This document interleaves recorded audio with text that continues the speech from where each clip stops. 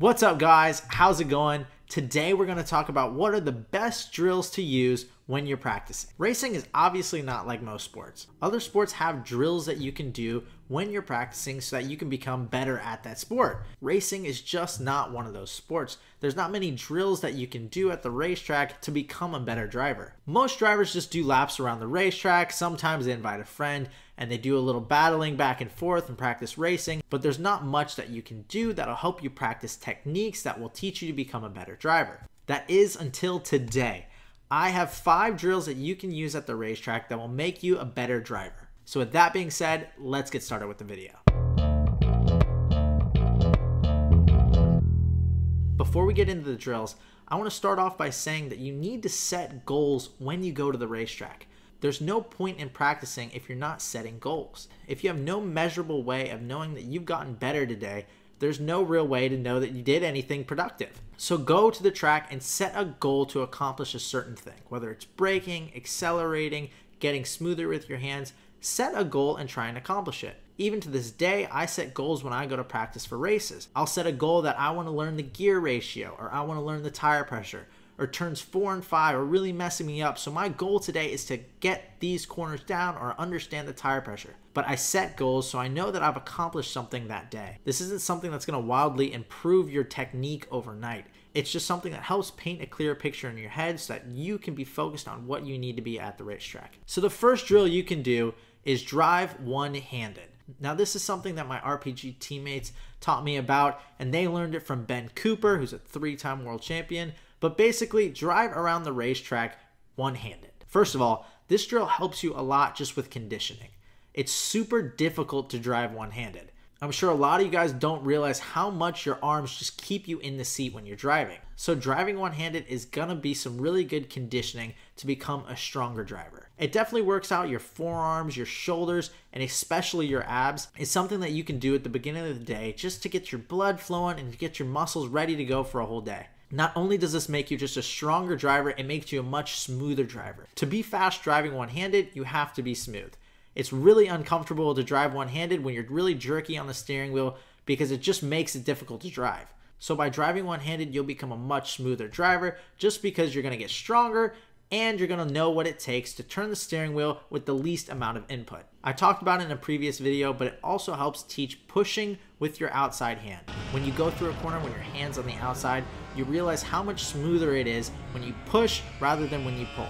So this drill is just about getting stronger with your hands, teaching you how to be smoother with the steering wheel and how to push on the steering wheel instead of pulling on it. I'd suggest you go out and do 5 laps left-handed and 5 laps right-handed. It's a very difficult thing to do for the whole day, so probably just do a few sessions like this, but it'll definitely make you a better driver. So the second drill that I suggest doing is long endurance sessions. Again, this helps with conditioning because you'll become a much stronger driver and help work out those muscles that you only use when you're driving. So do a 20 to 30 lap session, and if your track's super long, maybe cut that down by 5 or 10 laps. But go longer than you would at any final. You don't want to condition just for the amount of laps you run in a final because that's when you get tired. You want to condition for more than you would at a regular race. That's why I suggest doing 20 or 30 laps because that's normally longer than most finals. But what I really want you to focus on is trying to push the go-kart every single lap and be consistent every single lap. What happens to most drivers is when they get to the lead, they panic and start to tighten up and don't know how to lead. They start making mistakes and slowing down. This is something that I do to this day. And so this drill of just driving alone helps you get more comfortable leading the pack. When you get out to the front, you want to be able to brake at your latest braking point alone. You don't want to have that reference in front of you. You want to be able to do fast laps every single lap alone. You also want to be consistent.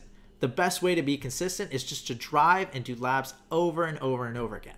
If you practice it, you'll do it in the race. So practice doing laps over and over and over again so that you can do these laps during the race. What I like to imagine when I get out to the lead of a lot of these bigger races is just me doing those long practice sessions. I try and tune out what all the drivers are doing behind me and just focus on what I do in those practice sessions. Just hit your marks and get in a rhythm so that you can keep doing it over and over and over again and you can stretch your lead. If you can get good at practicing long endurance sessions and long sessions where you're just consistent and still fast every single lap, you're definitely going to be a threat at the end of the race when you're leading. You're going to get to the lead and be able to pull that lead, and nobody's going to be able to stop you. So this is definitely something that I suggest doing. Go out and do 20 to 30 lap sessions and just put those laps in over and over and over again. Get stronger and get more consistent. The third drill that I like to do is a braking drill. Now, when you're at the track practicing, you're not trying to go the fastest every single session. It's not that important to be that fast on a practice day because you're there to learn. Like I said, you're there to set goals, so it's not that important to be the fastest. So this braking drill, you're not going to be that fast doing it. What I want you to do is go into every corner and brake as late as you possibly can. Now, you're going to blow past the apex over and over and over again, but what you're going to do is get more comfortable on the brakes. There's that feeling that everybody gets when they know they've gone too deep on the brake pedal. And that's that sketchy back end sliding and dancing around, and you just kind of lose control of the go-kart and blow past the apex. If you can get more comfortable in that area and understand what it takes to slow the go-kart down to make the apex, you're going to be more dangerous when you have to make that last lap, late lunge into the corner to get the pass done for the win. Get comfortable on the brakes. Get comfortable with the back end dancing. Know that if you go into the corner super deep and the back end goes to step out on you, you can control it. I've fallen victim to this where I go into the corner super late to pass somebody and then I just blow past the apex. If you can get more comfortable on the brakes, you're going to be much better at slowing the go-kart down and understanding that just because the back end's starting to come free, you're not going to lose this corner and you're going to make that apex. So go into every corner and just kind of blow the corner. Go in super deep, brake 5-10 feet later than you normally do, and just try your best to get the go-kart to stop. The back end's going to dance, you're going to miss a lot of the corners, you're going to be really slow as well, but remember, you're there to learn, you're not there to go purple. This is also going to teach you where the threshold is on the brake pedal.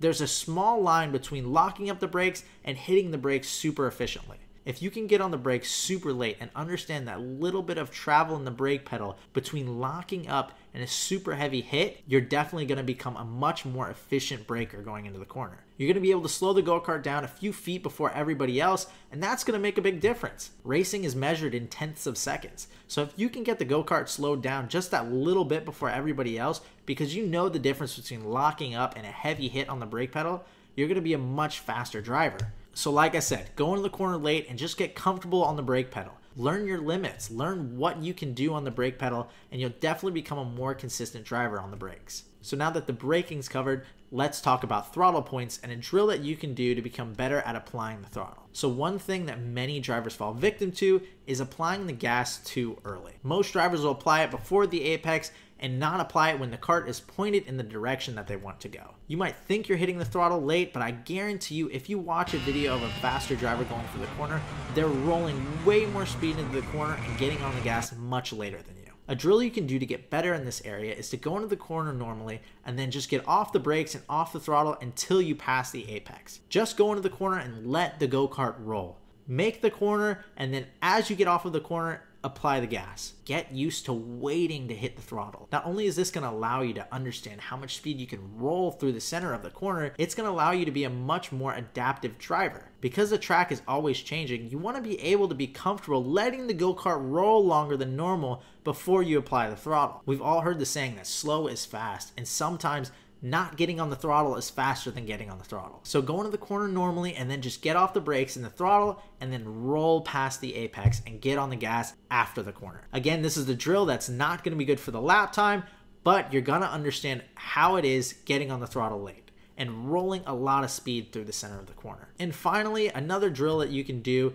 is try setup changes throughout the day and understand what each change does. Go to the racetrack with the goal of understanding a few setup changes throughout the day. I like to keep these very simple because I want people to understand the main setup changes that people make to a go-kart, like caster, camber, torsion bars, rear axle stiffness, and then moving the front and rear hubs in and out. You don't have to have super complicated changes or pile on changes one after another. But what you should do is go out and do 10 laps with the go-kart standard. Then turn around, come in, change one thing to the go-kart, and then go back out again. If you can't feel the change, come back in, set it back to standard, do 10 laps, come back in again, change it, and go again. Do this over and over again until you can understand what that change did to the go-kart. Another thing that I really like to do is go out with the pressure set normally and then come in and immediately drop it 3 or 4 pounds and then go out again. This is going to help you understand what it's like driving on low tire pressure